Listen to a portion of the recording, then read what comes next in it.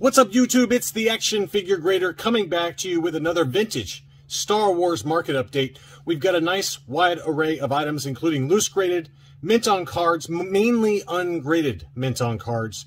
Everything from early stuff all the way to Power of the Force. And I want to say thank you to my Patreon supporters. You guys allow me to make more and better videos.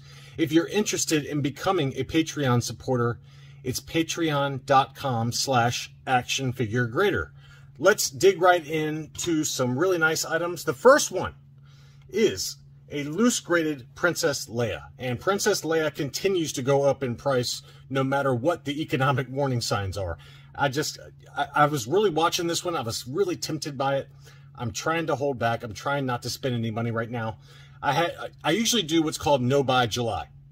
And this time I did no buy June. Okay, I only bought like 1 or 2 comics and that was it for June.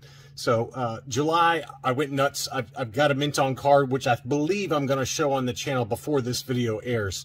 And hopefully y'all enjoyed it. But this is a vintage Princess Leia AFA 85, loose graded. And this one is labeled black hair and belt. So there's obviously a brown hair and belt, and then there's black hair and belt. Some of them, they don't label it at all. So I don't know what the rationale is but behind the grading labels, both CAS, AFA, as well as UKG. Sometimes they put it on there, sometimes they don't. I don't know if I've ever seen a UKG graded example have the black or brown hair note on the label. But these prices make me want to create my own. I want to create my own Leia because these things have gotten so expensive, but it's a little weird to create your own female, okay? I've already got a wife, so I don't need to create any more females in my life. I've already got one, and she rules my life. But this AFA 85 Princess Leia was listed for $575 plus $20 shipping. It sold for $500. That was the sales price on that one. So that is kind of the new mark on that one. We've certainly seen higher prices for AFA 85 Leias, but you know, it used to be $350 to $400, then it creeped up to $450. Now it's looking like $500 is the going rate for an AFA 85 high-grade, beautiful Princess Leia. Here was a good deal. This one was a PBP Chewbacca. This was over in the States, over in the U.S. It was a seller in Hawaii. And you can see the grading label there from UKG is 85%. Figure got a 90, paint got an 85. And this one is the PBP Circle Foot variant. And if you look on the bottom of the feet here, some of the PBPs for Chewbacca, the Spanish-made Chewbacca, have this little circle on the foot. There's also a version called the Floating D variant, where it used to say made in Hong Kong. All that was scarred out, and all you see is like a floating D. So there's 2 different kind of variants. I'm sure there's other color variants and purple pouch and things like that, but those are the kind of the 2 main variants for the Spanish PBP Chewbacca. This one's sold at auction. It sold for $108 US plus $17.85 shipping. That's a pretty fair price. That's kind of the going rate if you kind of convert pounds to dollars for these UKG 85% PBP Chewbaccas. When they're sold over in the UK, that's about what they sell for. 100 to 130 or so is about the going rate.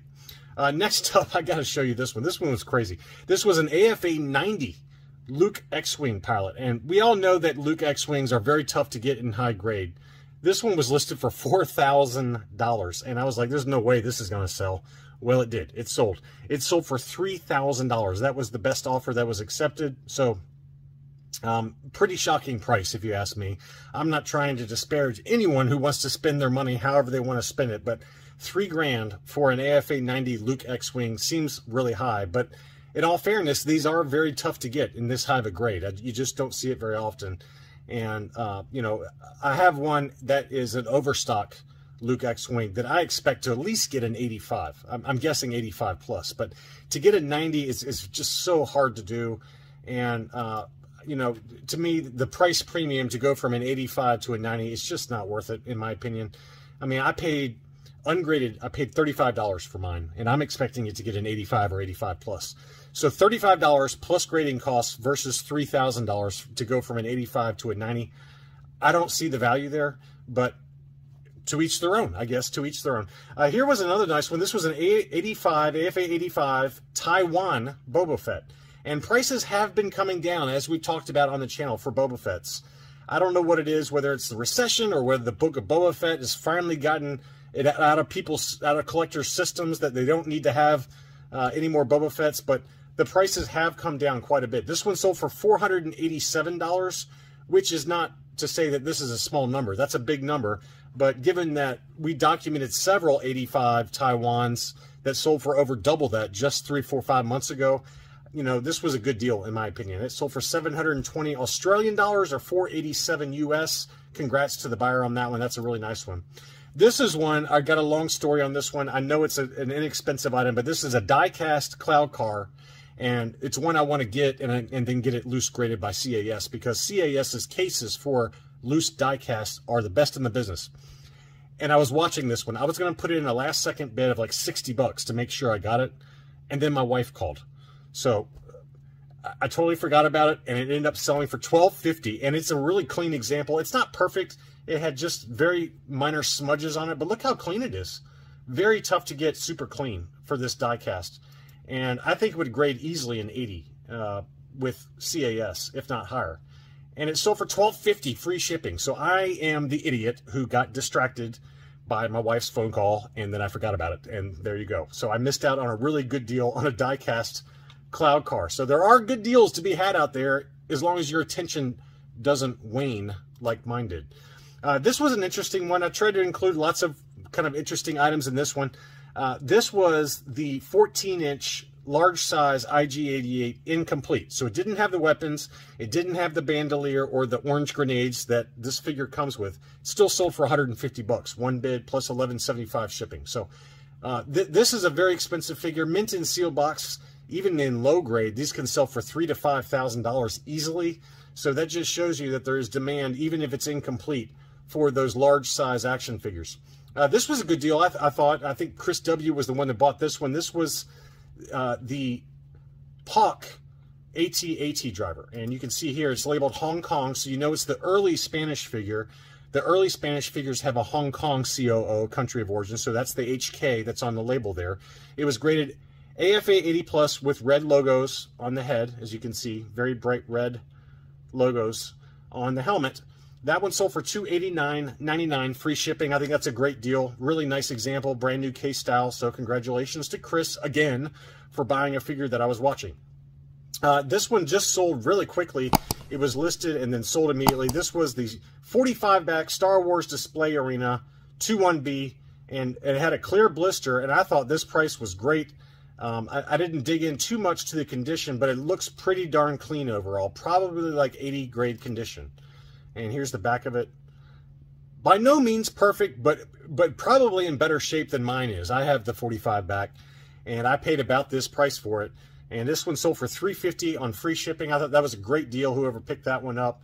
It did not last long. It was on the market and sold within about 30 minutes. Here was a 47 back free 4-line offer, unpunched FX7 medical droid.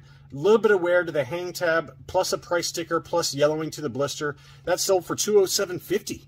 Pretty good price. You can probably double that or even possibly triple that if that had a clear blister. But a pretty good value there for those who are willing to live with a slightly yellowed blister. Here was a clear blister Bespin security guard. This was the 48 back A. And that one sold for $175 on 29 bids plus $10 shipping. Probably in 75 grade condition, a little bit of edge wear, a little bit of wear around the hang tab. The price sticker's kind of hanging off the edge, but I think that's a pretty great price for a nice clear blister ESB Bespin security guard. Here was a Zuckus, same card back. This was the 48 back, unpunched. It did have a crease in the upper right-hand corner, as you can see, lots of edge wear, but it appears to have a clear blister on it still. And that one sold for $393.88, free shipping. I think that's a great deal for like a 75 grade Zuckus 48 back A. A few 48 back C free Revenge of the Jedi offer sticker items sold. This was a Luke Skywalker. I like to get this one in a clear blister to go with my 45 back and then my yellow blister 47 back, but just the timing hasn't worked out great. But this one was had a little bit of crease up there. The hang tab's still there. Slightly yellow blister, as I mentioned. That one sold for $351. I thought that was a pretty great price, really, for probably a 75, maybe 75 plus condition. You might even get an 80, depending on the grader. But you know, I had a little bit of discoloration on the back, as you can see there by the Admiral Akbar photo. Another 48 back that sold was this Bosk. It did have a yellowed blister, but in pretty good shape overall. Again, probably 75-ish grade condition, unpunched, and that one sold for $481. So Bosks continue to command big money, but that was a beautiful one. I really would like to get this one to go with my Bosk run at some point, but timing was bad for me. But $481 I think is a pretty great price, given that if this had been in slightly better condition with a clear blister, you can double that price very easily. We documented one on the channel that sold at Hakes for $1,600, I believe. It might have even been higher than that. I lose track of prices. It's all in my head, and I'm not good about remembering. Here was a 48 back free Neon Numb offer, transition card with hammerhead. Lots of wear to the card, as you can see. Also a lot of wear to the blister, but it was fully sealed. Big heavy crease on the right-hand side of the card back. That sold for $256. It was a clear blister, though, and did have a price sticker with a little bit of wear to the hang tab. Probably 70 to 75 grade condition, but a pretty good price there for a clear blister transition card hammerhead. Here was a number of 77 backs sold, and the very tough to find with clear blisters. And this Neon Numb appears to have a clear blister, probably like in low grade 80 condition. Maybe 75, because there's a little bit of crease there on the back, as you can see. With how AFA is grading, this is probably an AFA 40. Good Lord. Everyone on Facebook is complaining about the tough grading with AFA these days. So I don't know what's going on over there, but there's been a lot of complaints with AFA and how strict they're grading stuff. And it'll be interesting to see if they kind of lighten that up a little bit and kind of go back to how they used to grade stuff, even like a year ago. It just seems like they've really tightened the reins on the grading over the last, let's call it 6 months to a year, really the last 6 months. And it's tied perfectly in terms of timing with their acquisition by Diamond Partners. So who knows what's going on there, but it is a little bit questionable how tight they're grading. And we certainly saw that with the modern items I got back from AFA a couple weeks ago. But this 77 back Neon Numb sold for $266.66. Very, very interesting price there. $10 shipping. Here was an IG-88 with a yellowed blister, partially unpunched with a Target price sticker. Beautiful condition overall, though, probably like a low-grade 80. That one sold for $399, and I don't know what it is, but IG-88s on the Return of the Jedi card backs are really jumping up in price. There's been no let-up in the price for these IG-88s, and this is definitely one I'd like to get at some point with a clear blister. But that one sold for $399, free shipping. And then the final 77 back was this one. This was 8D8, and it too had a clear blister, clear-ish anyway. It might be slightly yellow. It looks clear to me, but very nice item, very tough to find in this cleaning condition. Partially unpunched with a little bit of wear to the hang tab with a Montgomery Ward price sticker. I don't know if you guys remember Montgomery Ward. I certainly do growing up, but this is like 80 grade condition. That sold for $306 plus $10 shipping. So another big price for an 8D8 with clear blister. Here's another interesting one. This one was the Imperial Shuttle. It included the box. The box was pretty ratty, but one of these just sold on Facebook for over $2,500 if memory serves. But this one was by no means complete. It was just the box along with what appears to be a complete gunship. And that one sold for $451. So that Imperial Shuttle just continues to command big money no matter what the condition. But this one was a pretty nice example. A little bit yellowing to that top fin. The fuselage looks pretty good, though. It looks pretty nice. And again, $451 plus $40 shipping took that one home. And then finally, let's dig into a few last 17 figures before we wrap up this video. This was kind of a beater card, but this was Romba mint on card on a Power of the Force 92 back, yellowed blister, Toys by Roy price sticker, and that one sold for $157.50. That's a pretty good price for a last 17 figure that's still mint on card, even though the card is pretty beat up. And here was a barada. This barada was unpunched, but pretty wavy card back, probably 70 to 75 grade condition. That one sold for $311.99, free shipping. So pretty decent price if you're willing to live with some defects to the card. This was an incomplete A-Wing. It did not include the weapon, yet it still sold for $135 plus $14 shipping down in Australia. So that just shows you that these A-Wings continue to be very, very high demand. There are some people that even army build with these, but just the weapon alone can go for $100 to $150. And the figure looked to be in pretty clean condition, probably like 80 grade condition. So just a data point there if you're just looking for the figure by itself. And then finally, to wrap things up, we got a UKG 85% last 17 yak face. This one was beautifully encased with the brand new laser cut case and the etched accessory case for the vibro axe. Really, really nice example. Again, that one was graded UKG 85%, and the price did not disappoint. 699 pounds or 832 US dollars plus shipping. So just another really high price point for a last 17 yak face. If you're new to the channel, welcome. Please consider subscribing. Thanks again to all my existing subscribers for watching yet another market update. Thanks again, and I'll be back soon.